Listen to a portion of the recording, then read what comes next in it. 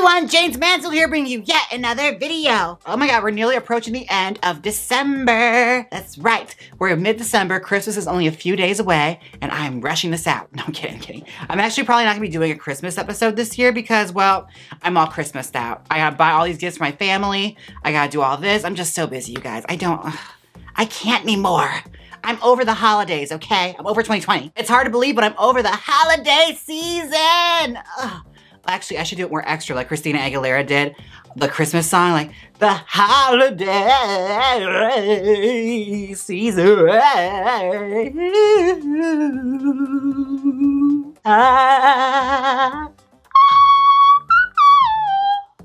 Happy holidays. Have y'all seen her do the Christmas song? Oh my God. She saw on her to-do list, all there was the most. Yes. I love it. Oh my goodness. So now that it's the end of the season, or at least, you know, until New Year's comes and I have to brush something out for that, we are going to be working on a wig. Yes, we are going to be transforming some cheap wigs that were submitted to me. We are doing Dollarama Part 2. Yes, because I have a whole box of these sitting around and I gotta get used to them somehow, okay? They take up a lot of space. Now, in case you don't remember this, let's go back in time to Dollarama Episode 1. Ooh. I managed to get something kind of cute out of this. It would work for like a Great Gatsby kind of party, especially if you're on a fix, okay? We're on a budget here on this channel, all right? 20 friggin' wigs, oh my God. I don't know if I'm gonna have time for all this. I might have a nervous breakdown before the end of it. Anyways. Ooh. Wow, what a walk down memory lane. I can't believe I'm going to revisit this. Yes, let me pull out the wigs I'm gonna be working on today. All right, let me just dig through this real quick. I found these ones, and I also have more available down below if I decide to add more hair. But we have these hippie girl ones. Look at that, hippie girl or guy. I love that. She's versatile. So, I'm going to try one of these on, and I'll be right back. Hello, my cool cats and kittens. Welcome back. Ew. I look like Carol Baskin in this wig. Oh my goodness. Well, this is how the wig was intended to be worn with the headband and everything. I wonder what kind of moment would it be without it. Let me just take it off for a second. I mean, this color's not bad on me. If it were like, you know, a nicer texture wig, I probably would rock this. This is actually a pretty cute color on me. But this wig is awful. All right, I'm gonna be right back. I'm gonna take this off and start styling it. Get it off my head, get it off my head. All right, I am back. Now, I saw some of you ask me in the comment section, you wanted me to do like an Avril Lavigne or Mariah Carey inspired hairdo. So, here you go. There we are, and voila. Here she is. A long, wavy, straight hair with a center part. You're welcome. All right, video's over. Bye, everyone.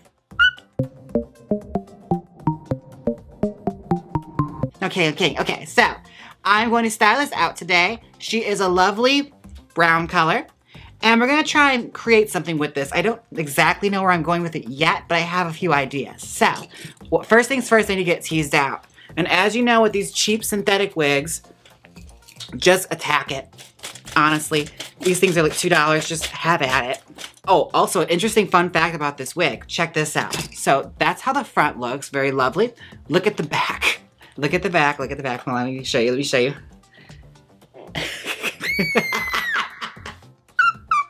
Where the sidewalk ends, my goodness, look at that nape. Horrible. We're gonna have to do some hair magic here, but it's fine, it's fine. I'm gonna figure something out. We're gonna be all right, okay? I've done enough wigs on this channel to where that doesn't worry me as much. We'll see. I may live to regret that. This wig will be like, you'll learn to fear me. Yeah, like I said, the teasing is really, really easy. Like, especially on these certain color wigs, like if it's brown or like earthy tones, they usually tease out pretty well on cheap wigs. So I'm not too worried about that. I just need to get it all teased out, and then hopefully the back looks okay. So let me just get this teased out quick. All right, I am back. Now, I actually thought of a hairstyle while I was teasing this out, so we're gonna do that today. Okay, I have an idea, I'm gonna show you. So first things first, I just need to root out a hairline quick, because we're gonna need one for this style. And we're gonna do it all around the head. Well, not all around the head, but at least all around the front of the head. Okay, so let's just start rooting a hairline out quick. Rooting out a hairline. So the idea I had was, I'm gonna go back to Old Faithful, which is either an updo, the 80s or the 60s, and we're gonna do the second option, the 80s today, yes. 1980s Punk Queen Christmas, yes. That's what we're gonna do today. Because we've been doing a lot of like classic, very pretty hairstyles. I want to get good and ugly for this one. Yeah. Let's do something that says, this girl rocks hard around the Christmas tree. When she says she's rocking around the Christmas tree, girl, it's a mosh pit. Yes. Someone on Facebook was talking about rooted hairlines and I saw it and it said, I don't really like rooted hairlines that much because it kind of serves like, you know, a werewolf. I never thought about it that way, but when you see a really bad rooted hairline, they can tend to look like, you know, Michael J. Fox and Teen Wolf. Ooh, a werewolf idea? That'd be a good idea for a wig. I should do that. Why do I always get these ideas after the holidays have passed? Okay, now, I'm just gonna finish rooting out this hairline. It's not gonna be like a be right back, it's gonna be like a cut and we're back because I just came back, so cut. All right, here we go. It is time to do our next step. Now, I have the rooted hairline all finished up. It's looking good, I'm very happy with it. Now, it's time to separate here from the top. I'm pulling sections from here, almost like I'm gonna create a ponytail, but we're not gonna do that, okay? I have some sections hanging down as well because this hair needs it. There is no hair in the nape of the neck, so we're gonna have to save some there. And we're gonna do a mohawk today, or at least a faux hawk, as they would call it.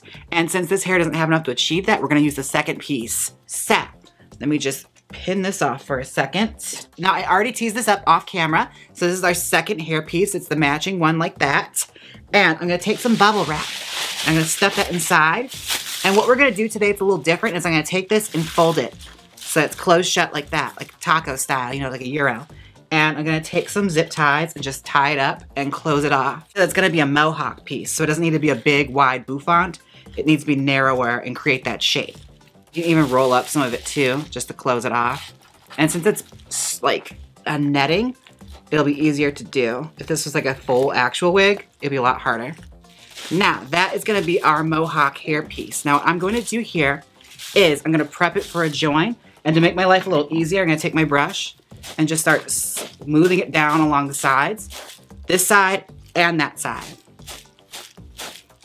So that way, when I put it on, it's gonna make it a little easier for me to shape it into a mohawk with the rest of the hair. As you can see, a lot of hair is falling off of this. Oh my God. Okay, looking pretty good. A little staticky, but that's fine.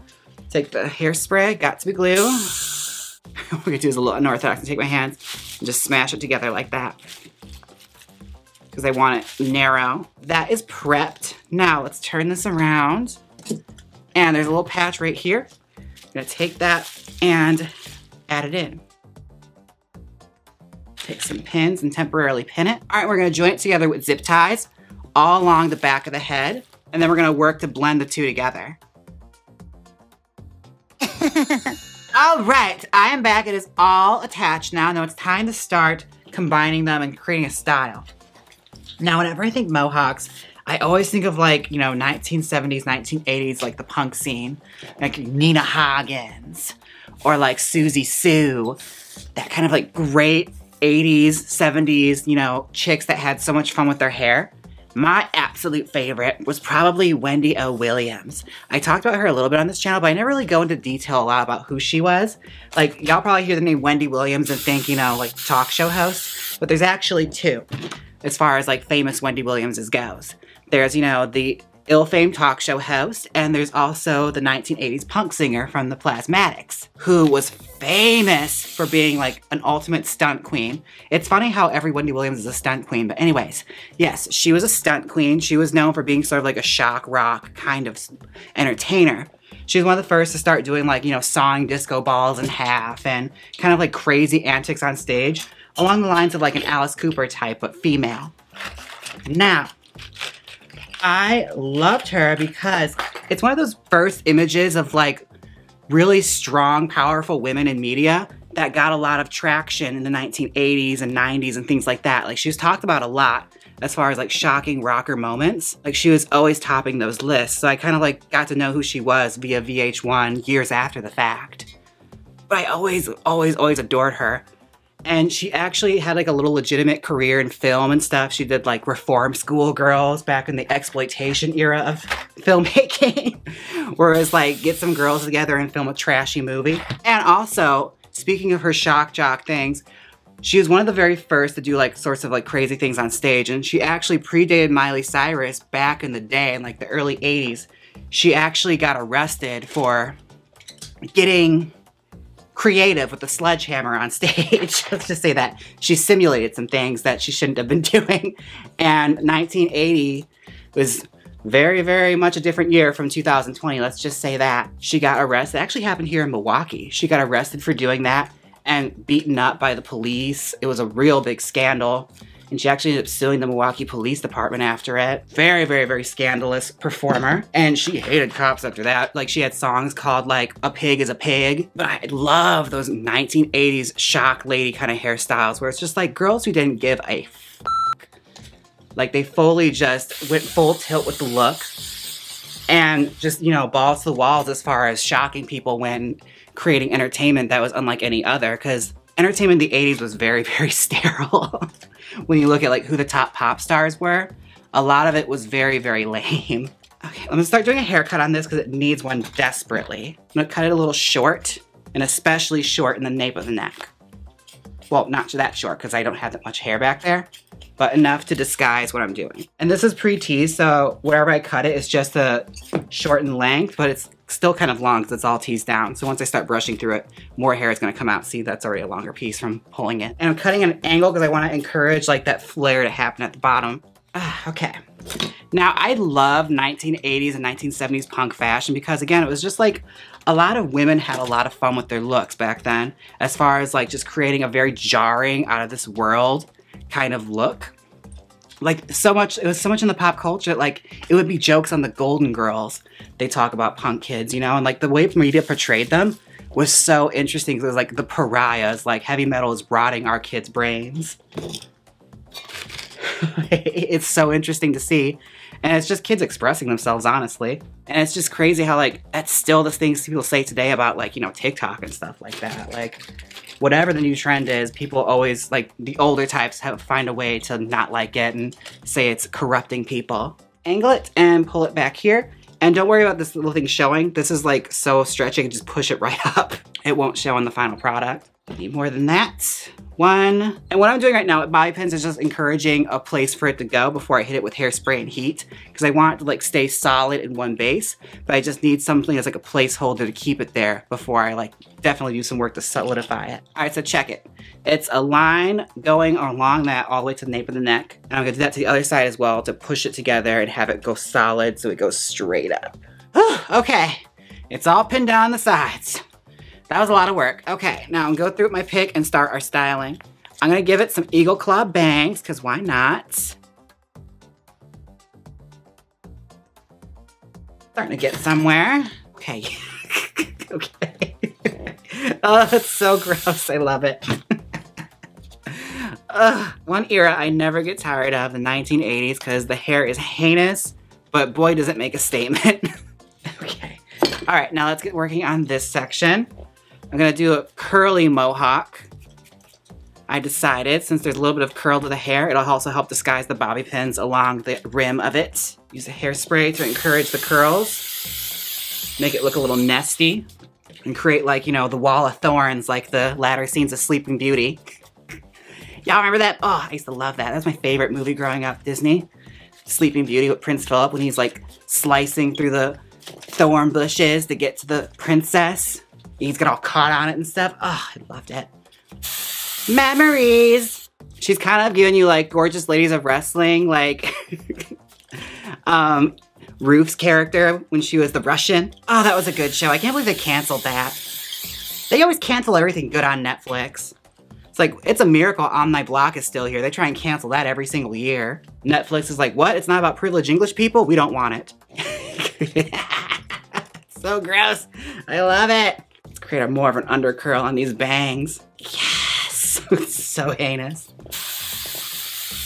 All right, do our other side.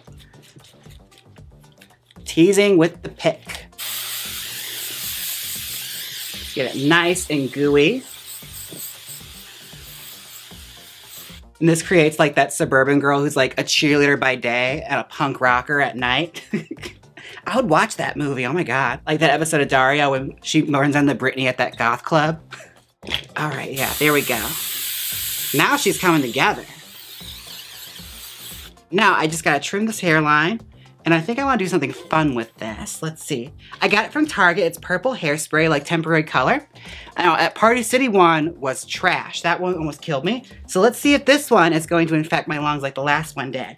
So I have the cardboard. I'm gonna draw some little cheetah prints and put them on the side of the wig, because I think that would be really cute and punk. Punk! All right, so here we go. All right, now I just need to cut these out and I'll be right back.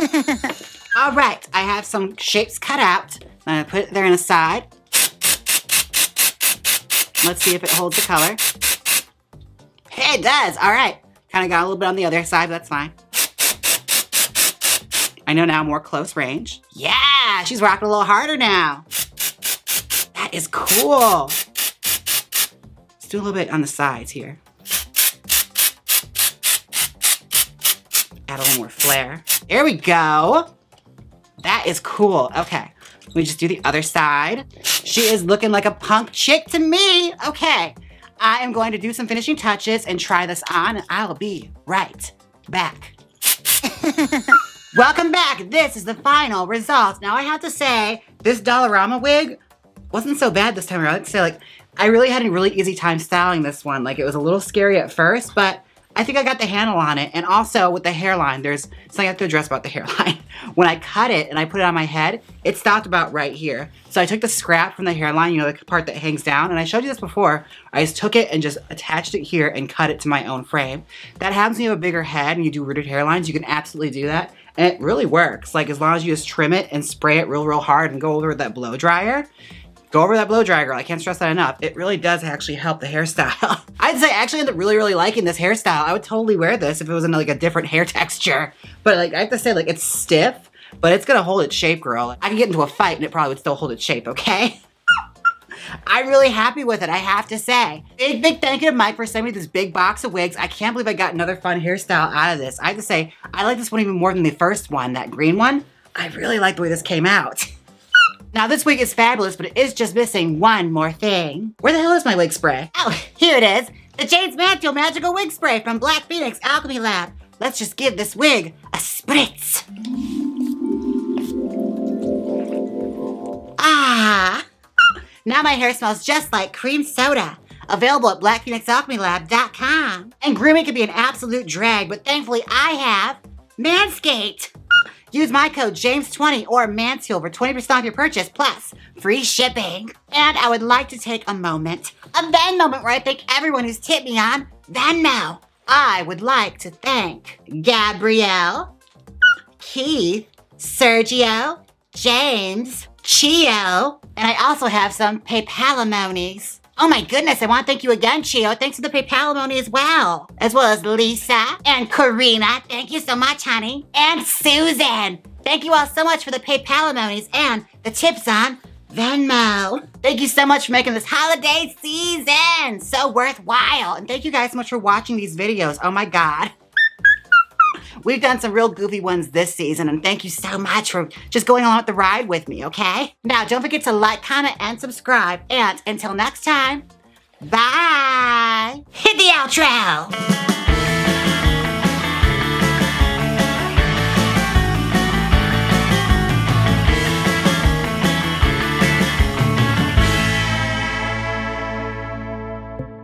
Click here and watch my Betty Page wig recreation. Or watch my Cindy Lou Who wig recreation. Come on, click it. You know you want to. If you don't click it, I'll make you watch every season of House of Cards. So click it.